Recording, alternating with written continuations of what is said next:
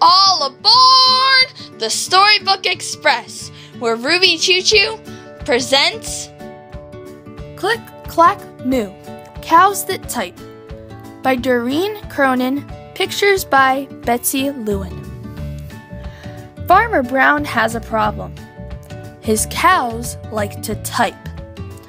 All day long, he hears click, clack, moo. Click, clack, moo. Clickety-clack, moo.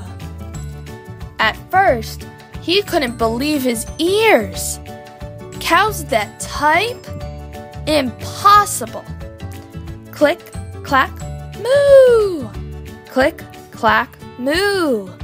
Clickety-clack, moo. Then he couldn't believe his eyes. Dear Farmer Brown, the barn is very cold at night. We'd like some electric blankets. Sincerely, the cows.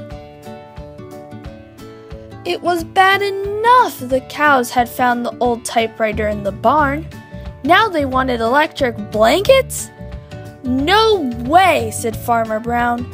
No electric blankets. So the cows went on strike. They left a note on the barn door. Sorry, we're closed. No milk today. No milk today, cried Farmer Brown. In the background, he heard the cows busy at work. Click, clack, moo! Click, clack, moo! Clickety-clack, moo! The next day, he got another note. Dear Farmer Brown, the hens are cold too. They'd like electric blankets. Sincerely, the cows. The cows were growing impatient with the farmer. They left a new note on the barn door. Closed. No milk, no eggs.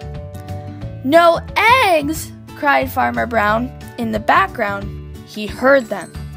Click, clack, moo! Click, clack, moo! Clickety-clack, moo! Cows that type? Hens on strike? Who ever heard of such a thing? How can I run a farm with no milk and no eggs? Farmer Brown was furious. Farmer Brown got out his own typewriter.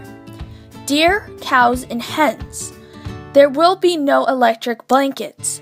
You are cows and hens. I demand milk and eggs. Sincerely, Farmer Brown. Duck was a neutral party, so he brought the ultimatum to the cows. The cows held an emergency meeting. All the animals gathered around the barn to snoop, but none of them could understand moo. All night long, Farmer Brown waited for an answer. Duck knocked on the door early the next morning. He handed Farmer Brown a note. Dear Farmer Brown, we will exchange our typewriter for electric blankets. Leave them outside the barn door, and we will send Duck over with the typewriter. Sincerely, the cows. Farmer Brown decided this was a good deal. He left the blankets next to the barn door and waited for Duck to come with the typewriter. The next morning, he got a note. Dear Farmer Brown, the pond is quite boring. We'd like a diving board. Sincerely, the ducks. Click, clack, quack. Click, clack, quack. Clickety-clack, quack. The end. This has been the Storybook Express with Ruby Choo Choo.